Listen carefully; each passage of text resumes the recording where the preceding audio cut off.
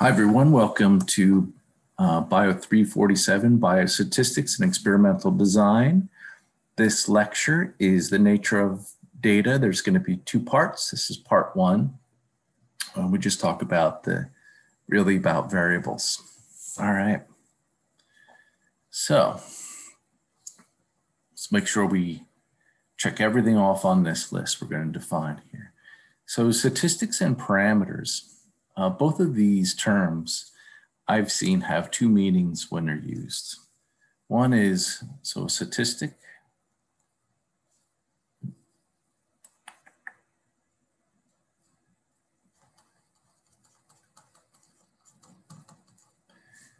deals with a sample, and a parameter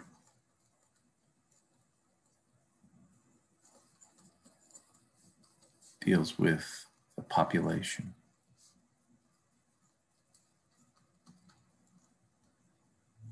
So statistics are estimates of parameters. I've also seen these things where a statistic is a summary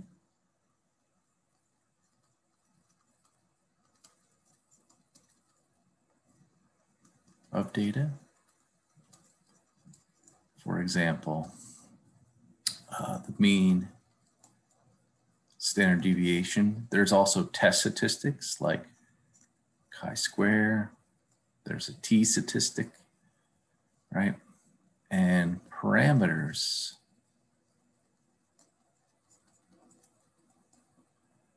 are, the way I've seen these are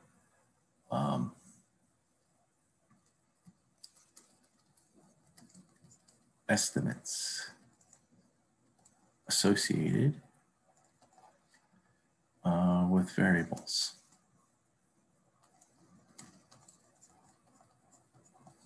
What's a variable? So I'm going to come back and give examples to clarify here. So what is a variable? It's an attribute. Right? An attribute means something you're going to measure, and it can potentially vary from observation to observation, okay?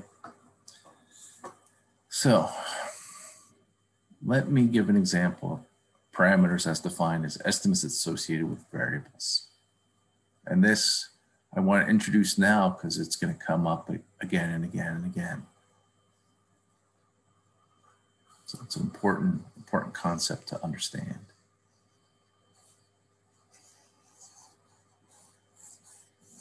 Just like erasing the board.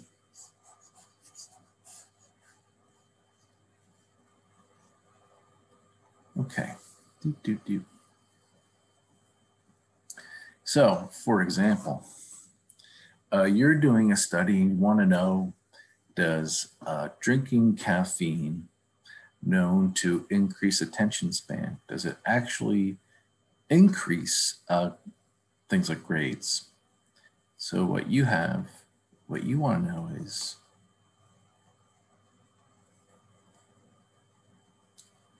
grade is going to be your response variable or your dependent variable. And you're going to have some equation where it's the amount of coffee. You're going to have an intercept, a slope. So intercept, slope.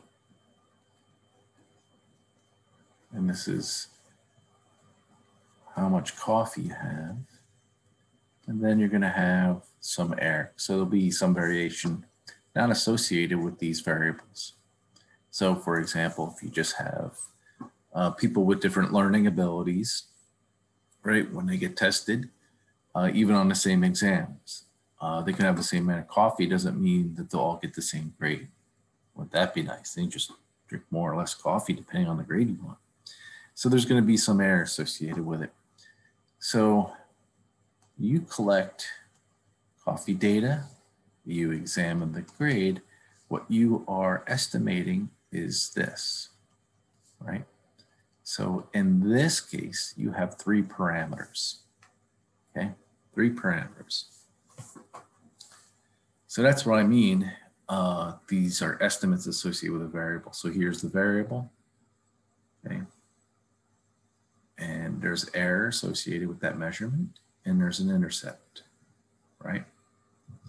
Two things are observed, the rest are estimated from those observations, right? And then with this, you could do things like once you figure out these relationships, you can tell somebody what their grade might be based on how much coffee they had. Once, if this is a reliable estimate, or maybe it's crap, right? Who knows? All right.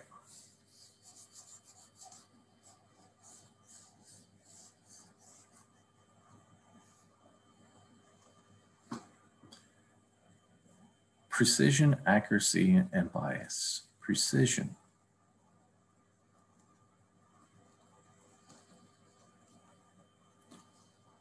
Is repeatability.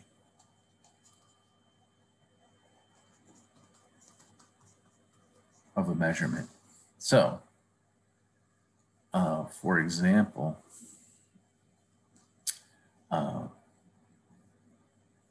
if you remember putting in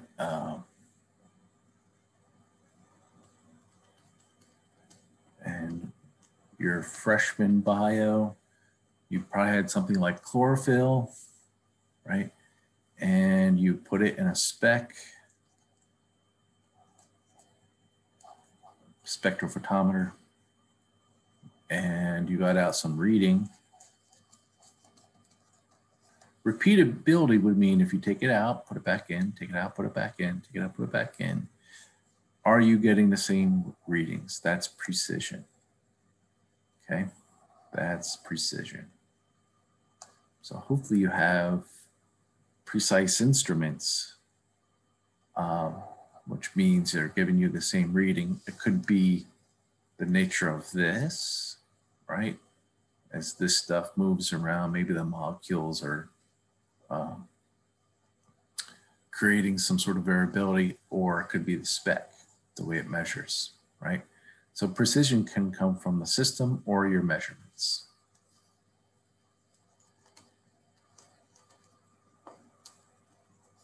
Accuracy, though. It's fun being left-handed. Accuracy is the closeness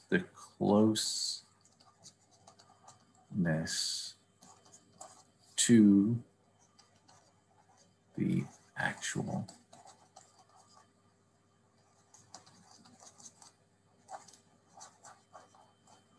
measurement, right?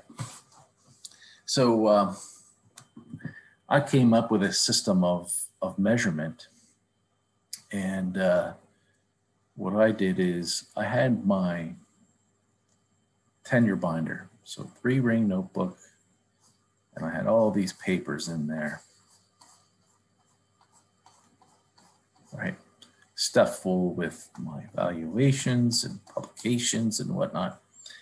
And I was snacking, and what I thought was, how many Oreos? And if you know me, you know that this is not an unreasonable measurement. The question is, how many Oreos could I stack up? How many did you need to get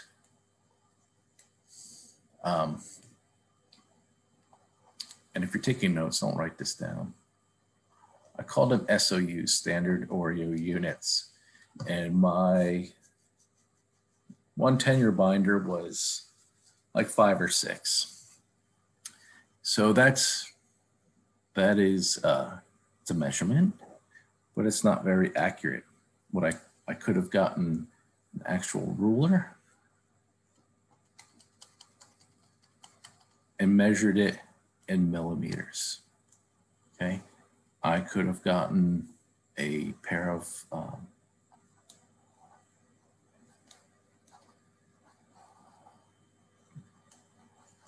right? Could have gotten a pair of calipers. That looks like a watch.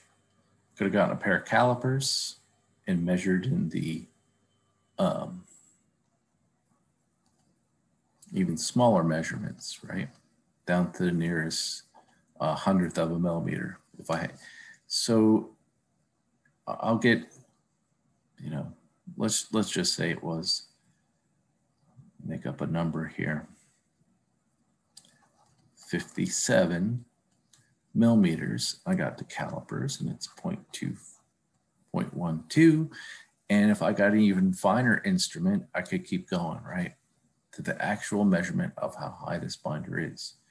So accuracy is only limited by your instrument, okay? It's only limited by your instrument. And there tends to be a trade-off in precision and accuracy in that if I was to measure, get another stack of Oreos out and count them, I'd always come up with 5, with 5, with 5. With the millimeters, I might bounce between, let's say 57 and 56, right? So my repeatability is even less. With the calipers, you know, binders, there's a little bit of plastic bubble on the edges. Maybe I crimp down, right? A little bit more, a little bit less. And so every time I measure, it might bounce around these numbers, okay? So usually there's a trade-off between accuracy and precision, right? And what you do if you have low precision, you're going to build up error, right? So what you want is consistent measurements to give you reality, at the same time, not increase your error, okay? We're to the point where it's not informative. All right, so eraser.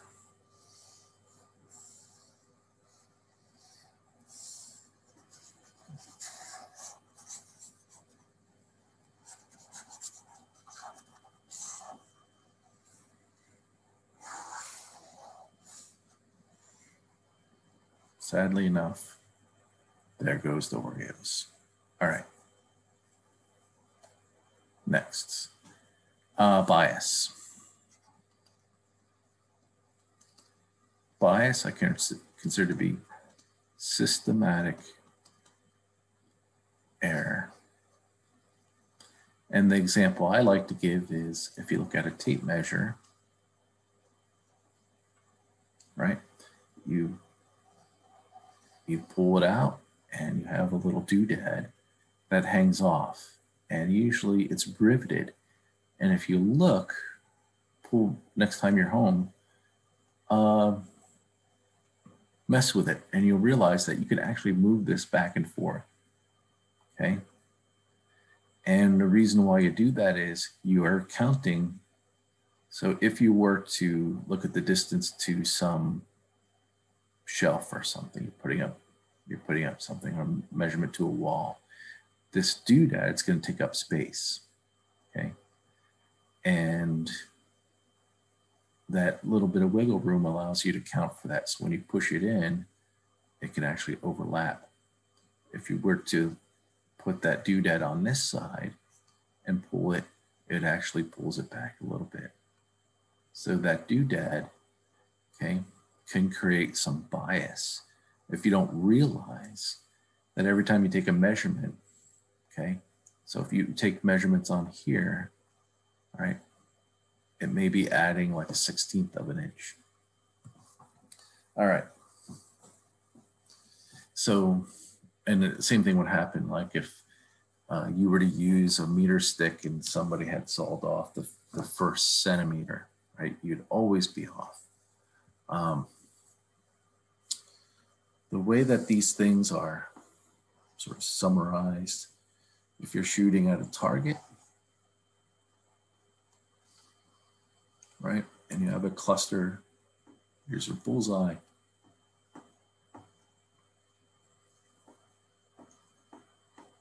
It's not turning out like I'd hoped.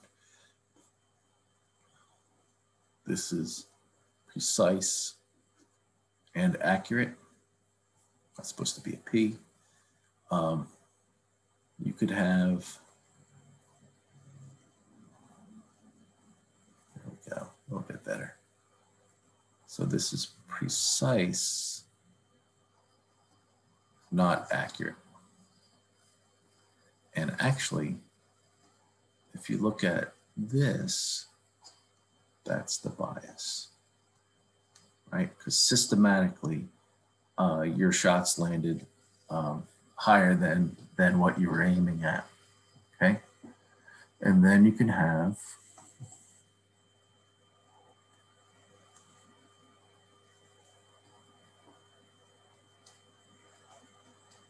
a very imprecise.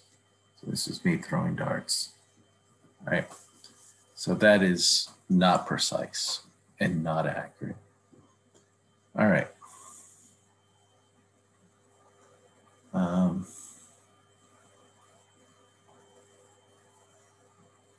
All right, the nature of variables, or types of variables, let's say.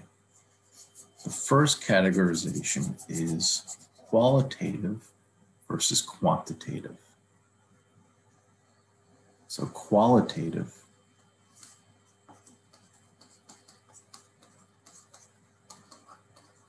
right? Qualitative measurements are those that aren't associated with a direct measure, right? They're not empirical per se. So these are often scaled, like aggression. Not sure what's happening with my pen. Happiness, you're happy. And you can create dummy variables, right? So a dummy variable turns a qualitative measurement into a number, right? So it could be like, you know, are you sick or not? On a scale of 1 to 5, how happy are you? Right? So these, you don't look at a person and you measure this thing. It's an attribute that doesn't occur as a number. It's not something you measure. All right, quantitative measurements are those you measure. And you know, it sounds like these things are very black and white, but there is like a little gray area that you'll pick up on. All right, going forth. All right, so let's talk about categorical variables.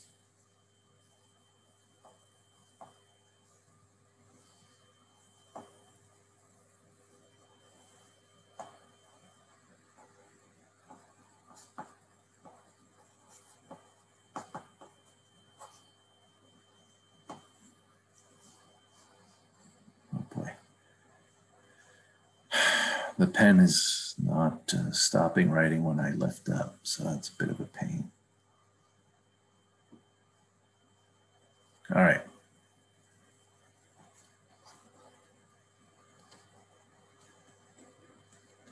Binary. Binary variables, bi meaning two, occur as, they only occur in two states, true, false. So this is a qualitative measurement. You can have live, so let's put a slash here, live, dead, infected, infected, uninfected, and so on, right? Has a gene, doesn't have a gene. Has the mutation, doesn't have the mutation. So that's binary. Binary is a type of categorical variable. Nominal. So nominal variables occur discrete and no, let's say, connection between values. So, for example, I'm sitting at my house watching my bird feeder, and I'll see a finch, house finch, song sparrow, right? So there's no connection between these, meaning there's no finch 0.5, finch 0.7. It's a finch or it's a sparrow, okay? So all binary variables are nominal. Not all nominal variables are or binary. So because I could have hawk, right? When you're dealing with, let's say you're looking at different drugs, right? So you can have aspirin, right? Tylenol, et cetera, right? There's no connection between these other than your choice to use them.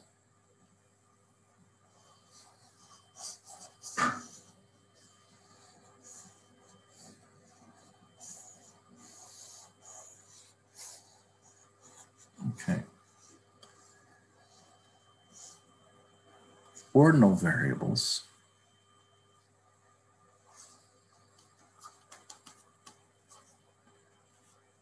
are nominal variables that you can put into order, right? So if you look at small, medium, large, extra large, right? So if these are t-shirt sizes, right? They're categories because you're either a small, medium, large, or extra large, right?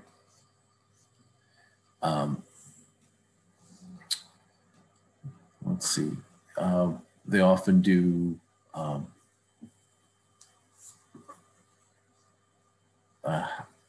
emotional states. So you could be sad,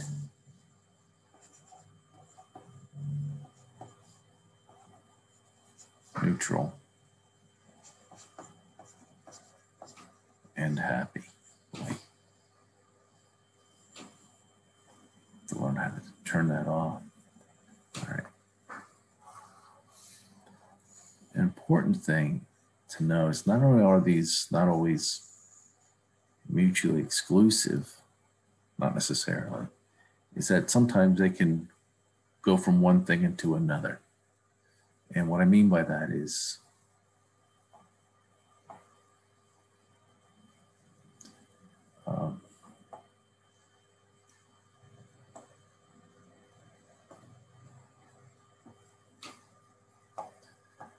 okay.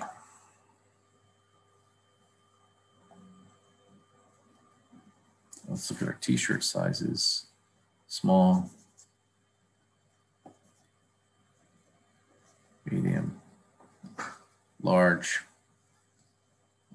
You can actually turn this into a continuous variable if you actually say like our smalls, the shoulder are 30, 37, 42.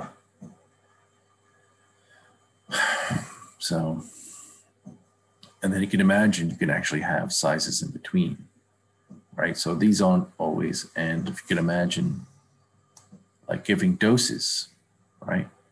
So a small dose, a medium dose, and a large dose of drugs, and you get some response, right? these can be meaningful because you can connect these and say, well, if this is 10 cc's of drug and this is 15, you could do things like say what's 12, what's 13, and what's 14. So in here, they are nominal, but you can convert them, okay?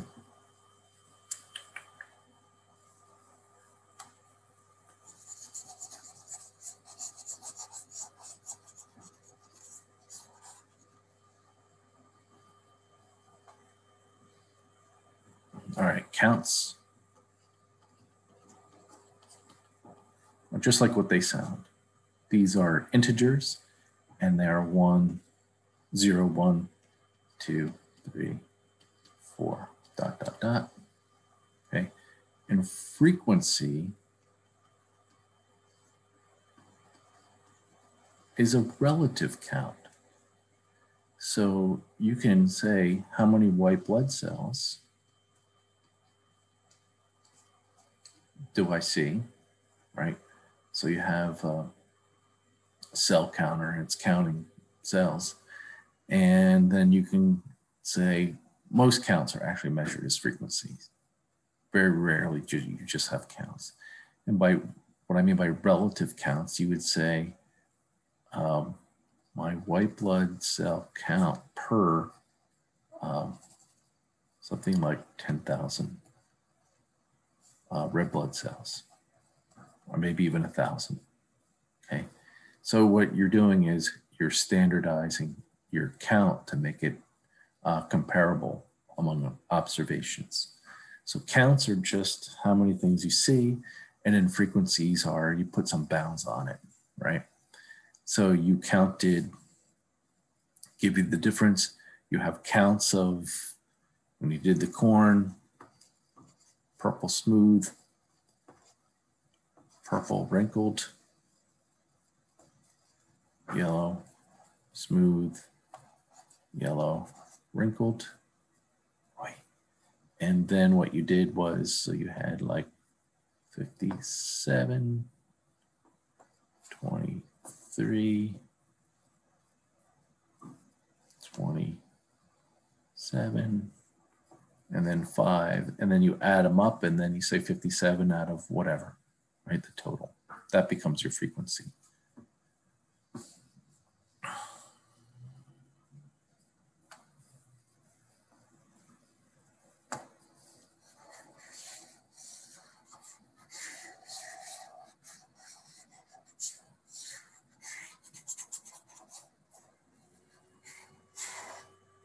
Okay. Then let's talk about continuous.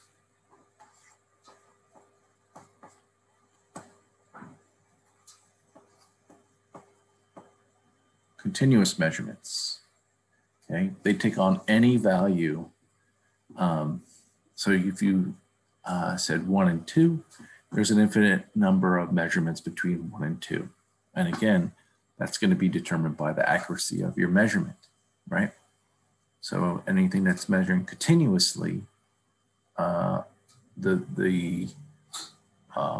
precision and accuracy plays a role.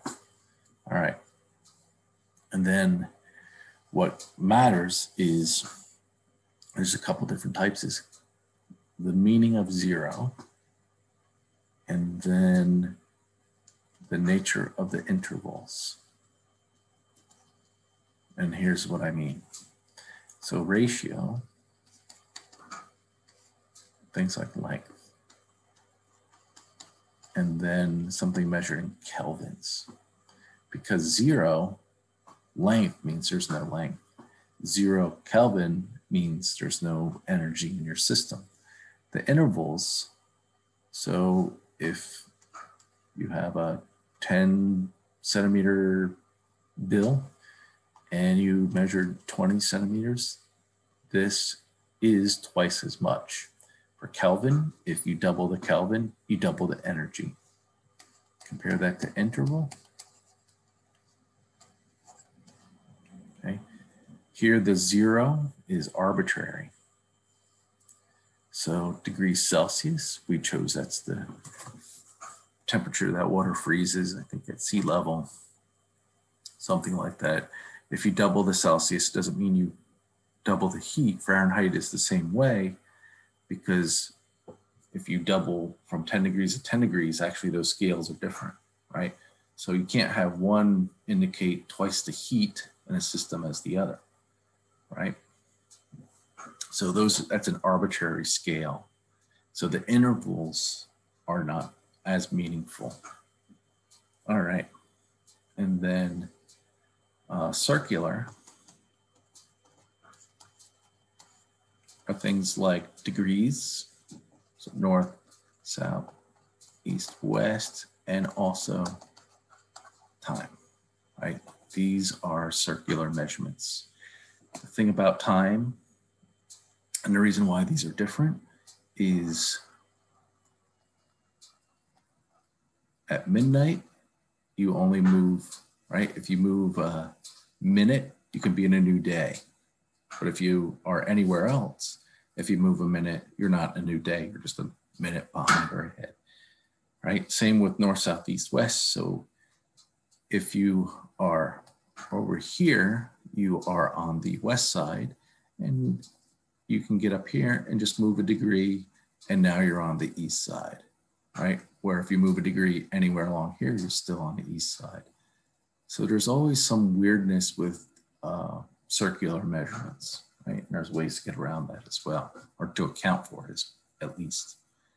All right, there's part one. And if you have any questions, please send me an email.